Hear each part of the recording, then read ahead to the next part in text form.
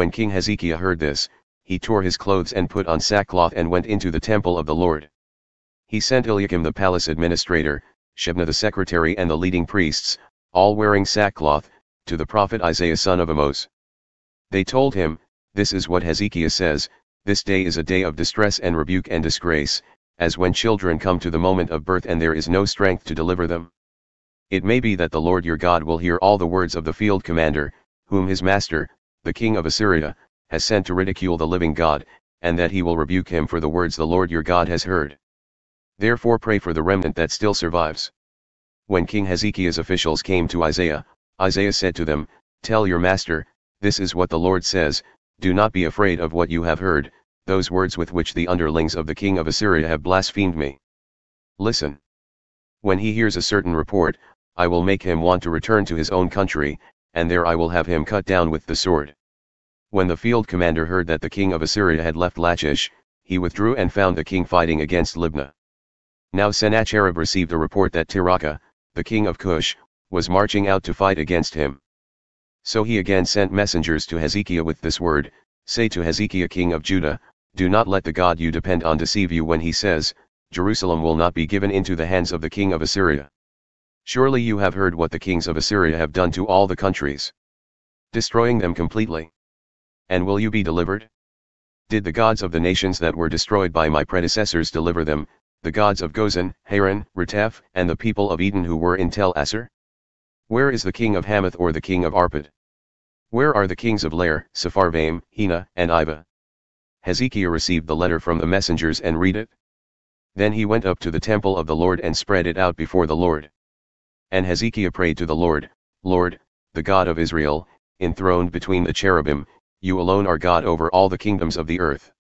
You have made heaven and earth. Give ear, Lord, and hear, open your eyes, Lord, and see, listen to the words Sennacherib has sent to ridicule the living God.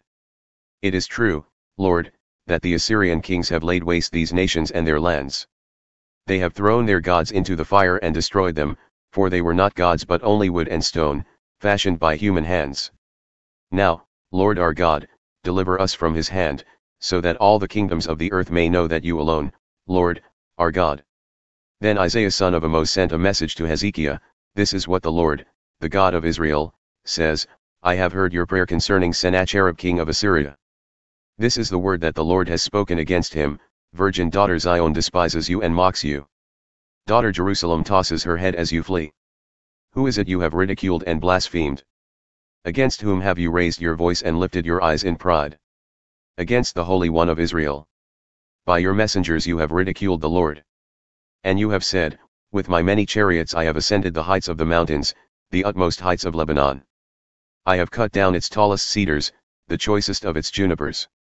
I have reached its remotest parts, the finest of its forests. I have dug wells in foreign lands and drunk the water there. With the solace of my feet I have dried up all the streams of Egypt. Have you not heard? Long ago I ordained it. In days of old I planned it, now I have brought it to pass, that you have turned fortified cities into piles of stone. Their people, drained of power, are dismayed and put to shame. They are like plants in the field, like tender green shoots, like grass sprouting on the roof, scorched before it grows up. But I know where you are and when you come and go and how you rage against me. Because you rage against me and because your insolence has reached my ears, I will put my hook in your nose and my bit in your mouth, and I will make you return by the way you came. This will be the sign for you, Hezekiah, this year you will eat what grows by itself. And the second year what springs from that. But in the third year sow and reap, plant vineyards and eat their fruit. Once more a remnant of the kingdom of Judah will take root below and bear fruit above. For out of Jerusalem will come a remnant, and out of Mount Zion a band of survivors. The zeal of the Lord Almighty will accomplish this. Therefore this is what the Lord says concerning the king of Assyria, he will not enter the city or shoot an arrow here. He will not come before it with shield or build a siege ramp against it. By the way that he came he will return, he will not enter the city, declares the Lord. I will defend the city and save it, for my sake and for the sake of David my servant. That night the angel of the Lord went out and put to death 185,000 in the Assyrian camp. When the people got up the next morning, there were all the dead bodies. So Sennacherib king of Assyria broke camp and withdrew. He returned to Nineveh and stayed there. One day, while he was worshipping in the temple of his god Nisroch, his sons Adramelech and Sharezer killed him with the sword, and they escaped to the land of Ararat. And Esarhaddon his son succeeded him as king. In those days Hezekiah became ill and was at the point of death. The prophet Isaiah son of Amoz went to him and said, "This is what the Lord says, put your house in order, because you are going to die, you will not recover." Hezekiah turned his face to the wall and prayed to the Lord, "Remember, Lord, how I have walked before you faithfully and with wholehearted devotion and have done what is good in your eyes." And Hezekiah wept bitterly. Before Isaiah had left the middle court, the word of the Lord came to him, "Go back and tell Hezekiah, the ruler of my people, this is what the Lord, the God of your father David, says, I have heard your prayer and seen your tears, I will heal you. On the 3rd day from now you will go up to the temple of the Lord. I will add 15 years to your life. And I will deliver you and the city from the hand of the king of Assyria. I will defend the city for my sake and for the sake of my servant David." Then Isaiah said, "Prepare a poultice of figures." They did so and applied it to the boil, and he recovered. Hezekiah had asked Isaiah, "What will be the sign that the Lord will heal me and that I will go up to the temple of the Lord on the 3rd day from now?" Isaiah answered, "This is the Lord's sign to you that the Lord will do what he has promised. Shall the shadow go forward 10 steps, or shall it go back 10 steps? It is a simple matter for the shadow to go forward 10 steps, said Hezekiah. Rather, have it go back 10 steps. Then the prophet Isaiah called on the Lord, and the Lord made the shadow go back the 10 steps it had gone down on the stairway of Ahaz. At that time Marduk-Baladan son of Baladan king of Babylon sent Hezekiah letters and a gift, because he had heard of Hezekiah's illness. Hezekiah received the envoys and showed them all that was in his storehouses, the silver, the gold, the spices, and the fine olive oil, his armory and everything found among his treasures. There was nothing in his palace or in all his kingdom that Hezekiah did not show them. Then Isaiah the prophet went to King Hezekiah and asked, "What did those men say, and where did they come from?" "From a distant land," Hezekiah replied. "They came from Babylon." The prophet asked, "What did they see in your palace?" "They saw everything in my palace," Hezekiah said. "There is nothing among my treasures that I did not show them." Then Isaiah said to Hezekiah, "Hear the word of the Lord, the time will surely come when everything in your palace, and all that your predecessors have stored up until this day, will be carried off to Babylon. Nothing will be left, says the Lord. And some of your descendants, your own flesh and blood who will be born to you, will be taken away, and they will become eunuchs in the palace of the king of Babylon." "The word of the Lord you have spoken is good," Hezekiah replied. For he thought, "Will there not be peace and security in my lifetime?" As for the other events of Hezekiah's reign, all his achievements and how he made the pool and the tunnel by which he brought water into the city, are they not written in the book of the annals of the kings of Judah? Hezekiah rested with his ancestors. And Manasseh his son succeeded him as king. Manasseh was 12 years old when he became king, and he reigned in Jerusalem 55 years. His mother's name was Hephzibah. He did evil in the eyes of the Lord, following the detestable practices of the nations the Lord had driven out before the Israelites. He rebuilt the high places his father Hezekiah had destroyed. He also erected altars to Baal and made an Asherah pole, as Ahab king of Israel had done. He bowed down to all the starry hosts and worshipped them. He built altars in the temple of the Lord, of which the Lord had said, "In Jerusalem I will put my name." In the 2 courts of the temple of the Lord, he built altars to all the starry hosts. He sacrificed his own son in the fire, practiced divination, sought omens, and consulted mediums and spiritists.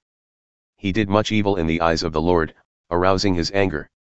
He took the carved Asherah pole he had made and put it in the temple, of which the Lord had said to David and to his son Solomon, "In this temple and in Jerusalem, which I have chosen out of all the tribes of Israel, I will put my name forever. I will not again make the feet of the Israelites wander from the land I gave their ancestors, if only they will be careful to do everything I commanded them and will keep the whole law that my servant Moses gave them." But the people did not listen. Manasseh led them astray, so that they did more evil than the nations the Lord had destroyed before the Israelites. The Lord said through his servants the prophets, "Manasseh king of Judah has committed these detestable sins. He has done more evil than the Amorites who preceded him and has led Judah into sin with his idols. Therefore this is what the Lord, the God of Israel, says, I am going to bring such disaster on Jerusalem and Judah that the ears of everyone who hears of it will tingle. I will stretch out over Jerusalem the measuring line used against Samaria and the plumb line used against the house of Ahab. I will wipe out Jerusalem as one wipes a dish, wiping it and turning it upside down. I will forsake the remnant of my inheritance and give them into the hands of enemies. They will be looted and plundered by all their enemies. They have done evil in my eyes and have aroused my anger from the day their ancestors came out of Egypt until this day. Moreover, Manasseh also shed so much innocent blood that he filled Jerusalem from end to end, besides the sin that he had caused Judah to commit, so that they did evil in the eyes of the Lord. As for the other events of Manasseh's reign, and all he did, including the sin he committed, are they not written in the book of the annals of the kings of Judah? Manasseh rested with his ancestors and was buried in his palace garden, the garden of Uah. And Amon his son succeeded him as king. Amon was 22 years old when he became king, and he reigned in Jerusalem 2 years. His mother's name was Meshullemeth daughter of Haruz, she was from Jotbah. He did evil in the eyes of the Lord, as his father Manasseh had done. He followed completely the ways of his father, worshipping the idols his father had worshipped, and bowing down to them. He forsook the Lord, the God of his ancestors, and did not walk in obedience to him. Amon's officials conspired against him and assassinated the king in his palace. Then the people of the land killed all who had plotted against King Amon, and they made Josiah his son king in his place. As for the other events of Amon's reign, and what he did, are they not written in the book of the annals of the kings of Judah? He was buried in his tomb in the garden of Uah. And Josiah his son succeeded him as king.